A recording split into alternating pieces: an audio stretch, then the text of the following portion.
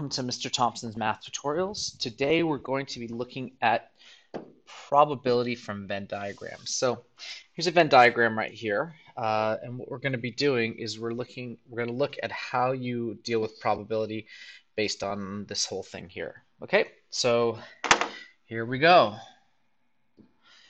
Let's start by doing this. You need to know basically four different things when we're looking at the probability of at least for the questions that we're going to be dealing with for the Venn diagram. You're going to need to know the probability of whatever A is. So like for instance, this circle right here that I'm coloring in black is A. Okay, so you're going to need to know that information. You're going to need to know the probability of B, okay, which is everything that I'm coloring in red right here. Okay, that's going to be important information for you to know. And you're going to need to know the intersection of these two things, which is, we represent this as A intersection B. Okay, so that's important information for you to know also, and that's going to be whatever's in this green area. Okay, that's again important information for you to know. Okay, I'm going to delete out this, and that's going to be able to give us what we have here is the union. So what we want to know is what is the probability. Sorry, I should have a P right here. I want to know what is the probability of the union of A and B. Okay, and that is what I'm coloring in blue. It's the whole, both circles essentially. Okay. Now, one important thing is when you're talking about this kinds of probability, and we talked about this when we looked at the sets involved with the Venn diagram. Sometimes, well, not sometimes, anything that's in the union over here, sorry, the intersection, we have to be careful not to double count that. And that's part of the reason that we're subtracting out this intersection right here. So let's put some numbers on this and get sort of an example of what I mean. Okay, so this is the one that I used in class, if you remember. So in class, we talked about the universal set being 1 through 9. So 1, 2, 3, 4, 5, 6, 7, 8, and 9. So this is the universal set. So that's what U is equal to. Okay, and then we talked about set A being multiples of 2. So set A was multiples of 2, so that's 2, 4, 6, 8. Okay, and we talked about B being multiples of 3, so that was 3, 6, and 9. So I'm going to label these things in here, and then let's look at how this is called the addition formula, or sorry, the addition rule, how that gets applied to this situation.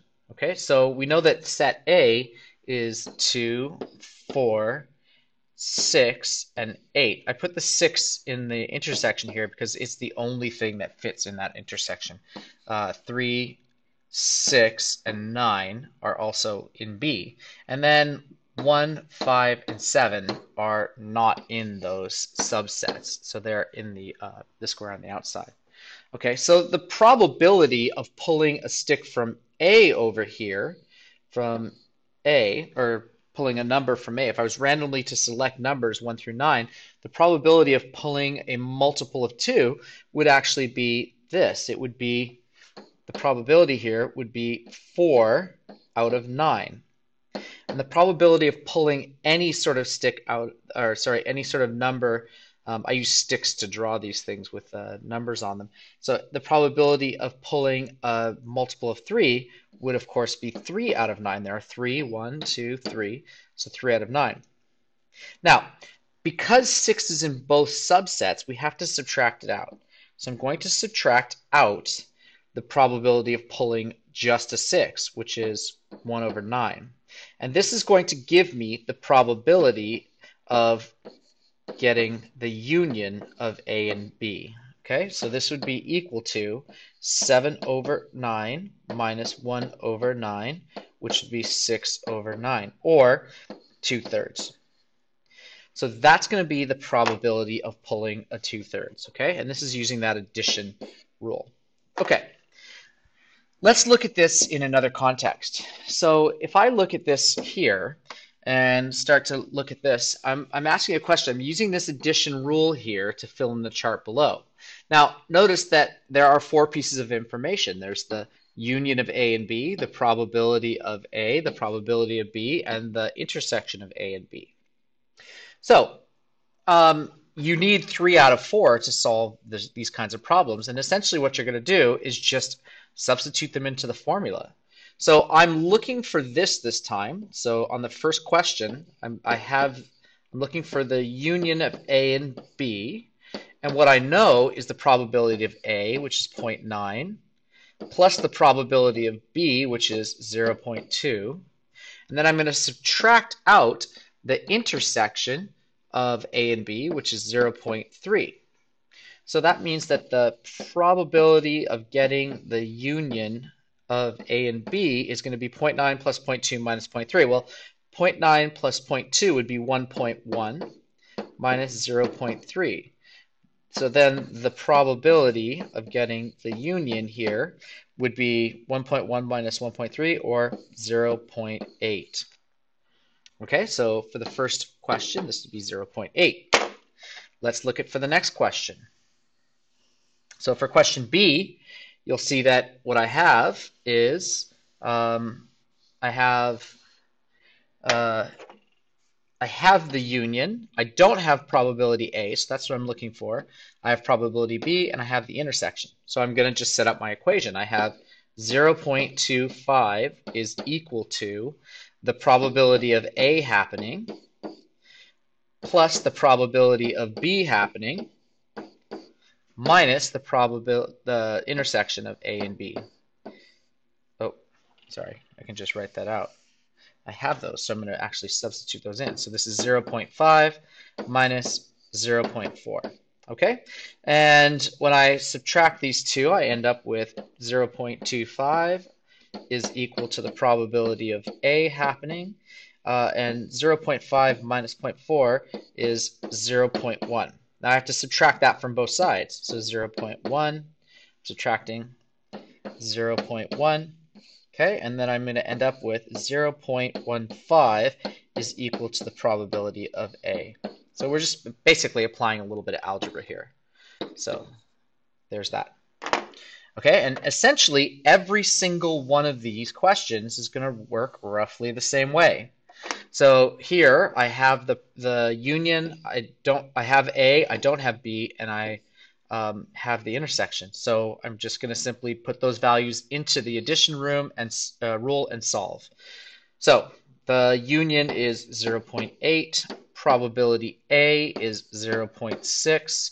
I don't know probability B, but I do know the intersection, which is this. Okay, so 0.8 is equal to 0.6 minus 0.5. Now I've just moved things around a little bit, and you're allowed to do this. So all I did is swapped these two things. Okay, and you're allowed to do that. Okay, so this is 0.8 is equal to 0.6 minus 0.5 is 0.1 plus the probability of B. Again, I need to subtract 0.1 from both sides, and that's going to leave me with this being equal to 0.7. So I know that this is 0.7. Okay, next one. Okay, I've got the union right here, so 0.6 is equal to 0.75 plus 0.55 minus whatever the intersection of A and B are.